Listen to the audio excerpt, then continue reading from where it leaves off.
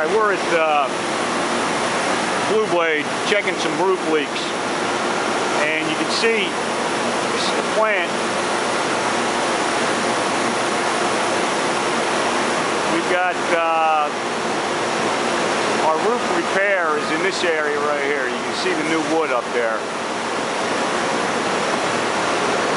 And they've reported leaks.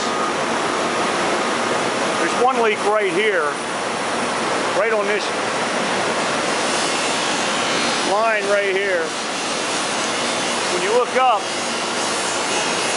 you can see some daylight in the screen there.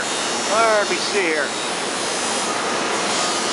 Right there, you can see a little daylight. We're going to go up and check that out. Now that's on the, that looks like it's on the metal roof and not the roof that we worked on, but we're going to go up and check it out and make sure what's going on here. See what we can find. That was one leak. Another leak was right along the edge of the work that we did. There's a leak right in this area here, so we're going to try and see if that's related to something that we just did. The third leak is over here in the debris field. See that machine, they call that a bag house. That machine in the distance, that silver thing. It's right in front of that. It's on this side of that machine. There's probably some crack or split in the roof that we didn't quite see. We're going to check that out.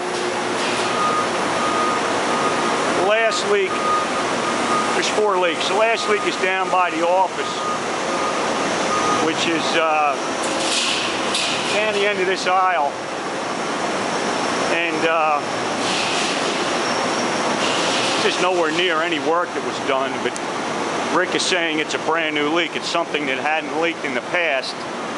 It just started leaking yesterday in the storm. That leak is right in this area. You know, none of these are big leaks. They were all very small puddles, according to what Rick said. And this area, you can see, is right where the lower roof meets the upper roof. And it's coming right down here. So when we look up, you know, we see this side being the lower roof over here, and then this being the upper roof. So we're going to go up and see what we can find out with these 4 leaks.